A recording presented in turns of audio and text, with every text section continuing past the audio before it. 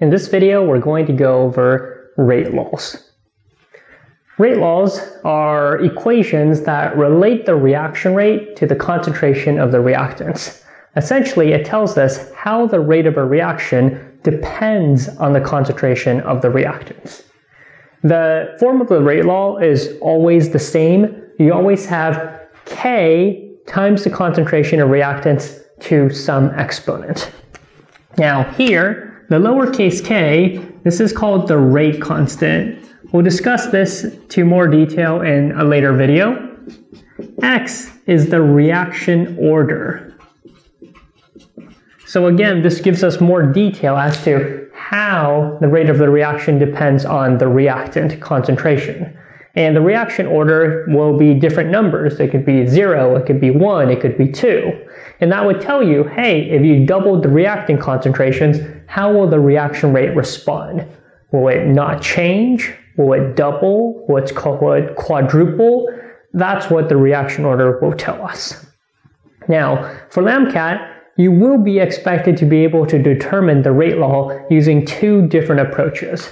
One approach is using experimental data, and the other is using elementary steps. We'll start with experimental data. The situation is usually they'll give you some sort of reaction, and here we're going with a pretty generic reaction. A plus B plus C gives us D plus E. What they will do is they will run the reaction through several trials. You can see here we have 4 trials, and in these 4 trials, they're going to vary the concentration of the reactants A, B, and C while measuring the reaction rate. You can see here this last column is the change in concentration of D over T. Since D is a product, this is essentially measuring the rate of product production, which is a measure of reaction rate. So how can you use this information to determine the rate law? Well, there's a number of steps that you can follow to get the correct answer. So the first step is start with the generic equation. So that means here, we're always going to start with rate, and it's going to be rate is equal to the rate constant, K, times the concentration of our reactants, A, B, and C. And now, what we need to figure out are the exponents. Let's call it X, Y, and Z. We want to know what is X equal to, what is Y equal to, and what is Z equal to determine the rate law for this reaction. Now, the next step is you want to take a look at your rate data. And the strategy here is to figure out these exponents, X, Y, and Z, one at a time. And the way you can do that is by picking 2 trials where the concentration of all the reactants stay the same except 1. That way, when you look at how the reaction rate differs, you can say that the reaction rate changed because of the change in concentration in that particular reactant. So as I said, pick trials where the concentration of only one reactant changes. So for instance, let's say we want to start off by looking at what is the rate order for A, right? I want to figure out what X is for A. So I need to look for 2 trials where the concentration of A changes, but the concentration of B and C do not change. So I can't pick trials 1 and 2 because the concentration of A did not change. If I look at trials 2 and 3, I can see that the concentration of A was doubled from 0.1 to 0.2, and the concentrations of B and C were not changed. They're both 0.1 and 0.1. So that means here, I can go ahead and take a look at trials 2 and 3. And in trials 2 and 3, since the concentrations of B and C are constant, they are not changed, then I can leave them out for now. So I can really just say that the change in my reaction rate is dependent solely on A. And when I change the concentration of A, I can ask, how did the reaction rate change?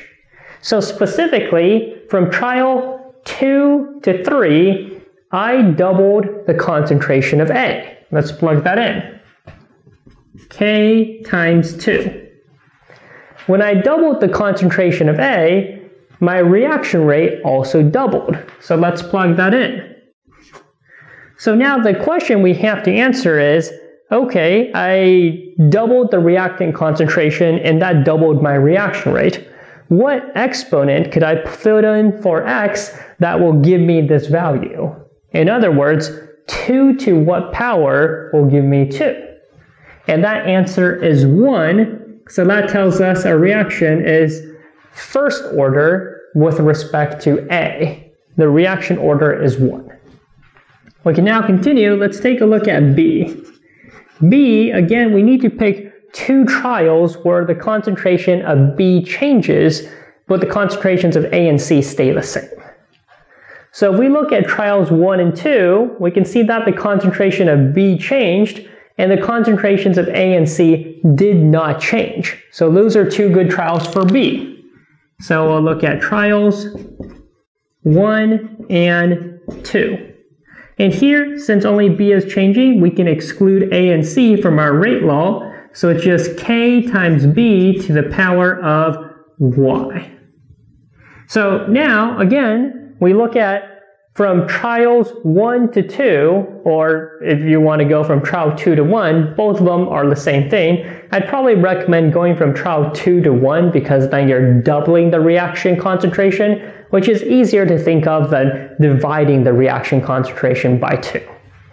So here, if we double the concentration of B, our reaction rate actually does not change. So because it doesn't change, that means it changed by a factor of 1, which it didn't change. So now we have to ask ourselves, 2 to what power gives us 1? And that answer is 0, because anything to the power of 0 is 1, which means our reaction is 0th order with respect to B. All right, so finally we have to take a look at C. So C, again, we're looking for 2 trials where the concentration of C changes, but nothing else change. If we just scan the column for C, we can see that trial 4 is the only one where the concentration of C changes. So we're definitely going to use trial 4. If we look at trial 1 and trial 4, well, that won't work because C is changing and A is changing, and also B is changing. So they're all changing. So how about trials 2 and 4? Well, that also won't work because C is changing and A is changing. So finally, we can check 3 and 4. From 3 to 4, A doesn't change, B doesn't change, but C does. So that means we want to use trials 3 and 4. And now we can isolate just C. So we have K times C to the power of Z.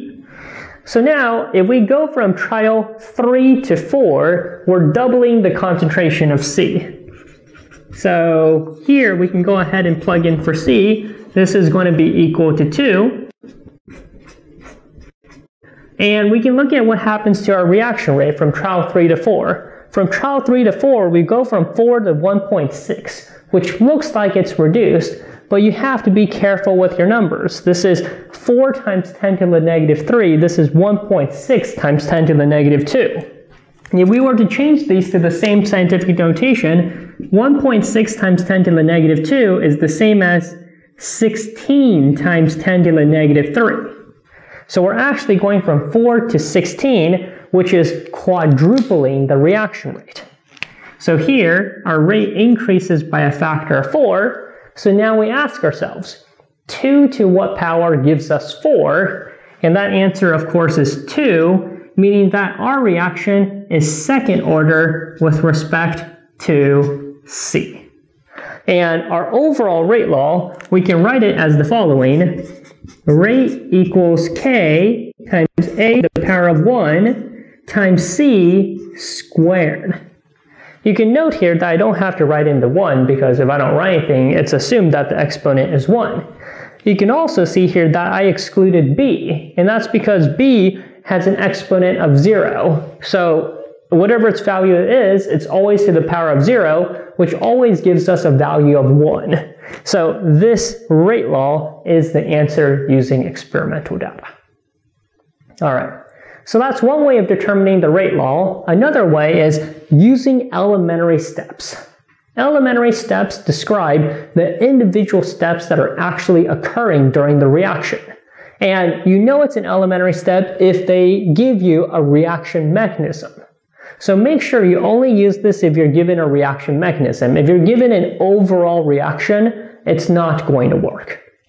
And often good indications that you're dealing with a reaction mechanism is if they tell you there's a step 1 and there's a step 2, or if it's clearly a one-step reaction.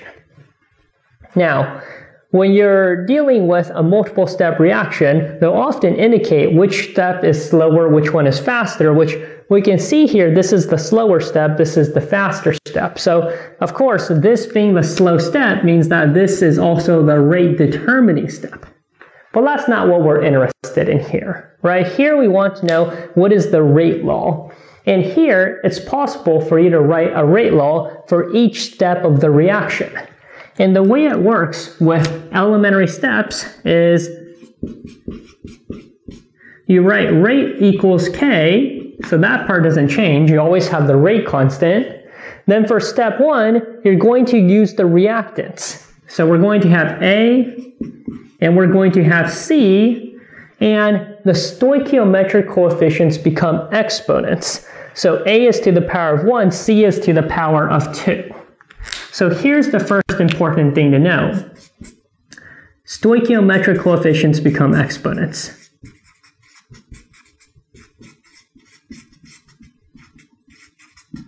Or they are the reaction orders.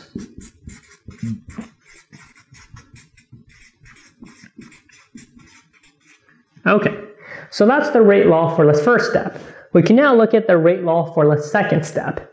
Another important thing to keep in mind is, even though we're basically just using the reactants and the stoichiometric coefficients as the reaction orders, we only use aqueous and gaseous substance in the rate law, which means we exclude solids and liquids. In this case, I is a solid, so we're not going to include it in the rate law for the second step. So that means for the second step, the rate law is simply going to be K times the concentration of B to the first power. And I'll note here, exclude solids and liquids. All right, so with elementary steps, it's pretty easy. You don't have to do quite as much work, but you do have to make sure you know what you're doing in order to get the correct rate law. All right, so again, here are two different ways to determine the rate law that you want to know for the MCAT.